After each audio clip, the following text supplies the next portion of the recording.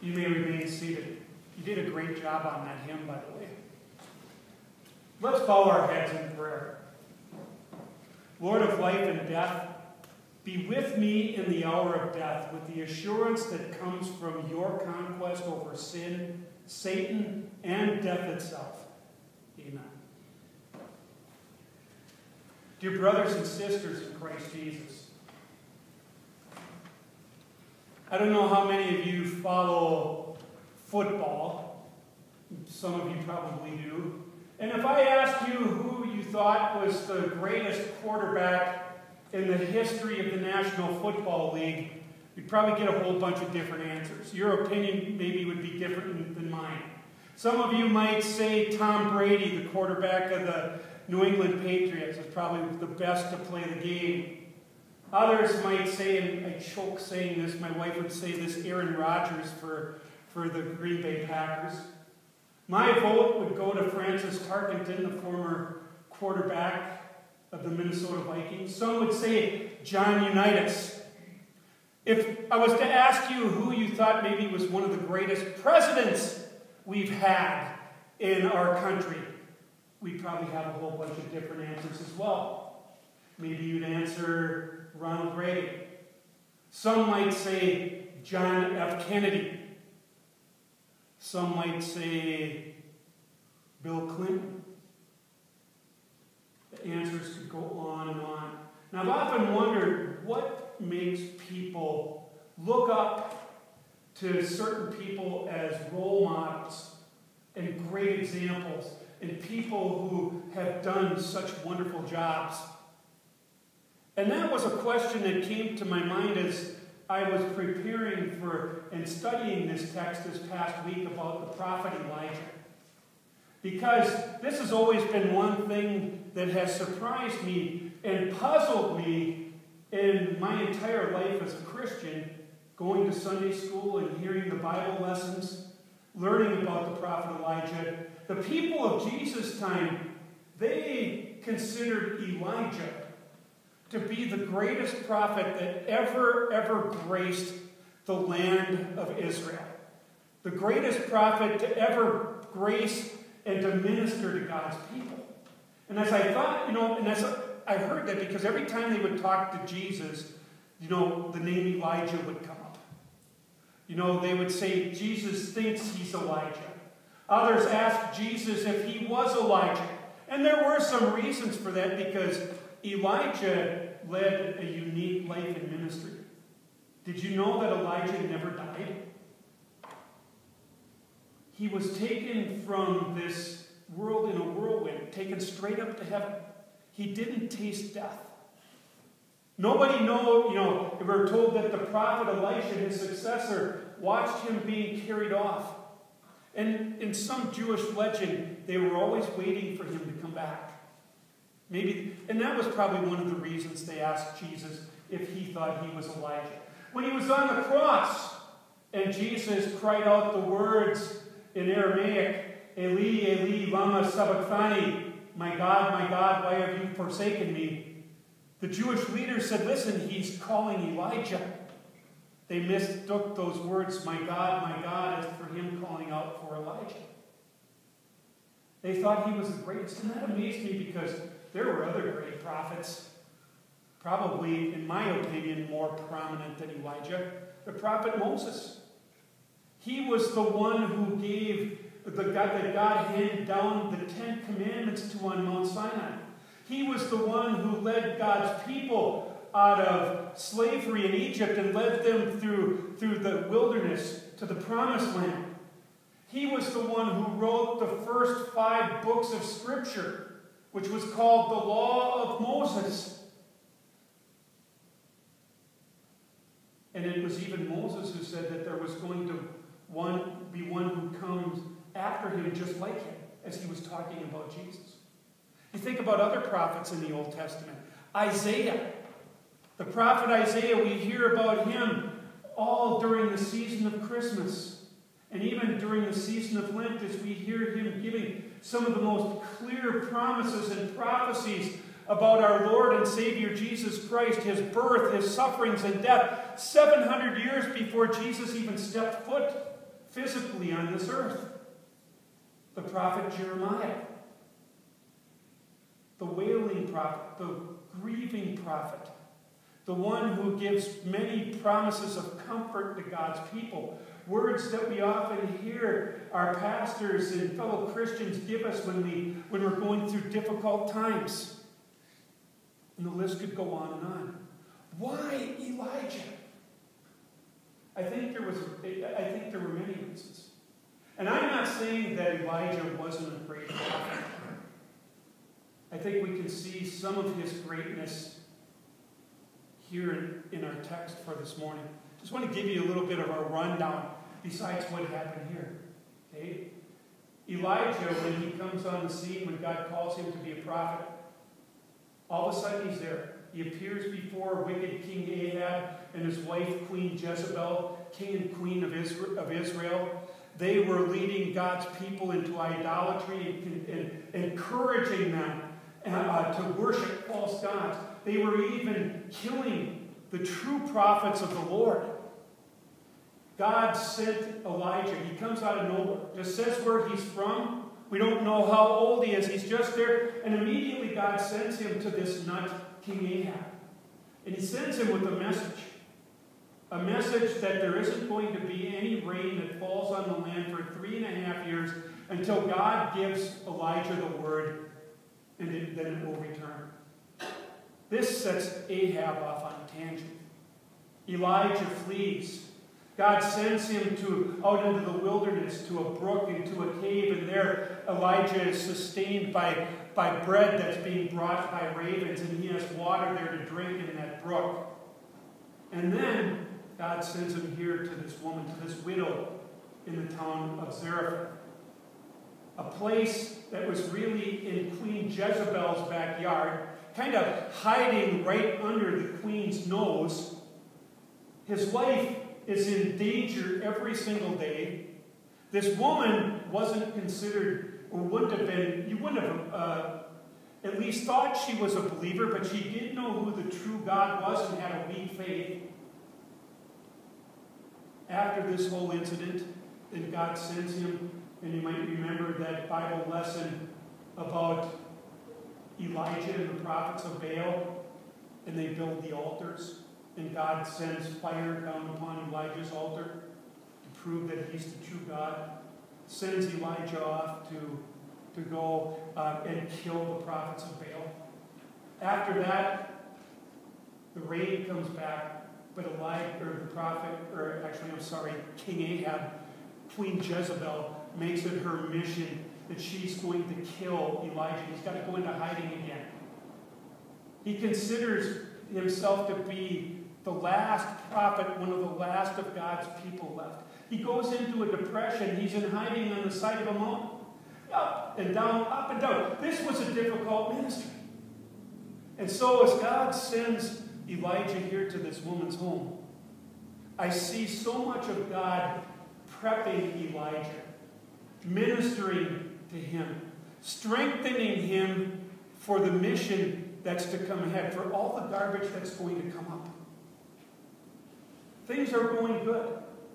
He sends Elijah to this woman's home. Maybe you remember the account. Elijah comes, he sees this woman, she's a widow. She's got a little boy. People are starving. There's a famine in the land. There's no rain. And he comes up to her with a strange request. He says, go and make me a cake of bread, and then make one for you and your son. She's looked at him and said, are you crazy? We're starving. We only have one little bit of flour left to make that, and then that's it. We're going to starve to death and die. Elijah said, don't worry about that. Go ahead and make it anyway. First make me my meal, then you can make yours. If that request was made of me, it would have been a really nice reply. But that woman did that. Then she made her and her son's meal as well. And what happened after that was a miracle. There was always that amount of flour in that woman's jar. There was always that same amount of oil in that container. And that woman was able to feed herself and her husband, or her son, and the prophet Elijah for 3 years. A miracle. I can't imagine what that was like, for that woman as she would be in the kitchen and taking it out, and there was always food in there. That had to have been something for the prophet Elijah as well, to see God sustaining him, to see God sustaining his life in the midst of death. People were dying of starvation throughout the whole country, and God was keeping him alive, miraculously. Things were going good. And then we get to our text. We're told that that woman who had her only little son, that son died. He got sick and he died. There was grief beyond belief in that household. That woman lost her child. I was just talking with someone this past week as when we look at every parent knows it's not natural that you bury your child. And this woman, as she's going through her grief, she goes to Elijah and she says, "What is it here? What type of curse have you brought upon me? You're a man of God. Have you done something that has upset God, that he's taken my son? This has got to be your fault." She was pointing the finger at God's servant and at God himself. You know what? And I'm not going to excuse what she said and what she was thinking and not call it sin, but you know what? I can understand. I know what grief and loss and death do, and the thoughts that Satan brings to our mind. And the first thing is we start looking at God and saying, how can you do this to me? How can you abandon me like this? How can you take this person from me who is so important to me? That happens with each and every one of us. That's one of the stages of grief. What kind of surprises me, and it shouldn't, because I've gone through this as well too, is the reaction of the prophet Elijah. He doesn't say much to the woman, but he takes her son, takes him up to his room where he was living in, lays the boy on the bed, and then he stretches him out, and then he prays to God. Which is what we all have the privilege and the blessing to do, even in times when we're not going through trouble. But then Elijah says, in effect, this to the Lord. He says, "Lord, my God, please let this boy's life come back to him." But before that he said, "Lord God, have you also brought tragedy on the widow I am staying with by killing her son?" Listen to that again. "Lord, have you also brought tragedy on the widow I am staying with by killing her son?" I can tell you in my ministry, I'm a pastor, you can call me a New Testament prophet, one who speaks God's word like Elijah did. I can't count the number of times in my ministry to the Lord's people as people have gone through death, and sometimes something is so tragic, something is so sudden, the death of that person is so young, or maybe even it seems sometimes that families, it's like they go through one tragedy and then they get hit with another. And as I talk to the Lord in prayer, I'm guilty of what Elijah does here. Maybe you've even uttered these prayers to the Lord too. Lord, do you know what you're doing? I can't count the number of times I have sinfully said to the Lord in my prayers, you know, that family has really taken it really hard, Lord. You think you could let up on them? Is that natural too? Yes, but it's wrong. Who am I? Who is Elijah? Who are you, or who are any of God's people to question his wisdom and his works when he says, never will I leave you, never will I forsake you? When he makes the promises, all things work for the good of those who love God, who have been called according to his purpose. When we hear the promises of God uttered in that Old Testament believer, Joseph, who could see in the midst of hardship, when he said to his brothers, "You intended to harm me, but the Lord intended this for good, the saving of many lives." Who are we? But in the midst of all of this difficulty and this hardship, the Lord was strengthening Elijah. Scripture tells us, Jesus himself tells us, that if we want anyone who wants to be his disciple, we take up our cross and follow him. Here's an instance where Elijah was taking up his cross. And even that son's mother, that widow mother. Through difficulty, the Lord brings us through those difficulties to strengthen our faith, to lift up our eyes to him, to rest our faith on him, to trust in him. And God strengthens us. He was doing it for that woman and for Elijah. Both for the woman, for the believer, the church member, so to speak, and for the pastor. It's amazing. Because as Elijah uttered his prayer, asked the Lord to raise him, what happened? The Lord brought that little boy back to life. Elijah brought that child down to his mother and said, "See, your son lives." Can't imagine the joy that was in that woman's heart. Can't imagine the joy that was in Elijah's heart as he saw that miracle that the Lord had worked through him and through the Lord's powerful word. And what does that woman say? She speaks out and she says this, Now I know that you are a man of God, and the Lord's word from your mouth is true." That's a powerful confession of faith. Yes, this woman had her son given back to her alive. She was grateful. But notice why she was grateful, and she saw what was being done here. She saw the Lord's hand. She saw the power of the Lord's word, because again she said, "I know you are a man of God, and that the Lord's word from your mouth is true." That had to have been something that just struck Elijah's heart. Because he saw his faith had to have been strengthened as he saw this woman's faith strengthened through the Lord's work, through the Lord's word. This beautiful confession of faith, these beautiful words of thanks, ministered to Elijah as well. And I can't tell you, brothers and sisters, how many times as I come to minister to you, to your loved ones, and I often wonder, what am I going to say in these difficult times?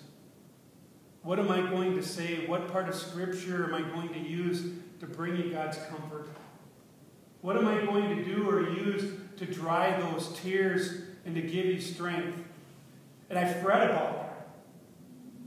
Worry about it. And then when I get there and begin ministering, so often you end up ministering to me. At least I feel more than I minister to you.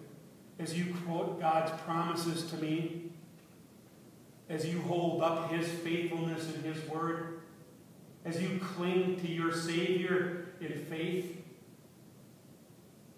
we get to see God's work so powerfully in action among one another. Elijah got to see it. You and I get to see it. Every time we come here and we hear about our Savior, we hear his promises, we receive the forgiveness of sins, as we receive Jesus' body and blood in the sacrament, as we remember our baptisms, leave our sins at the feet of Jesus, and walk living immersed in his forgiveness, holding on to the promise of the resurrection to eternal life, that because Jesus lives, we too will live, not only in the future, but here and now, with his promises that he will lift us up, that he will sustain us, that he will bring us through this vale of tears to the glory of heaven. What a great promise that is.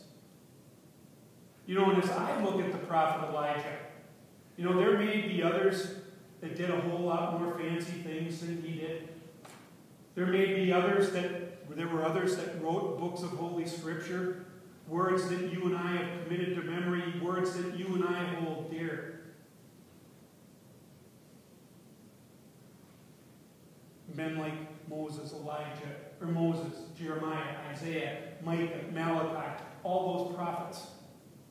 But you know what? Where I see Elijah's greatness here is his reliance on the Lord. His reliance on the Savior. His reliance on his word. And that's where we find true power, true strength, true comfort. Because all those things hold our Savior clearly before us. Sure, all the prophets did that. But I think that's one of the reasons that many of God's people considered Elijah to be the greatest. Because he claimed to that powerful word. Pointed people to their Savior. That's what makes a person a believer. That's what makes a person of faith. That's what great faith is. Jesus often commended that, among others, that he saw that in. May God grant us such a faith as this, that we hold to our Savior tightly, because we know he will never stray from us. Amen. The peace of God, which surpasses all understanding, will guard your hearts and your minds through faith in Christ Jesus. Amen. Please join me in singing The Create in Me. You can find that on pages 12 and 13 in your bulletin.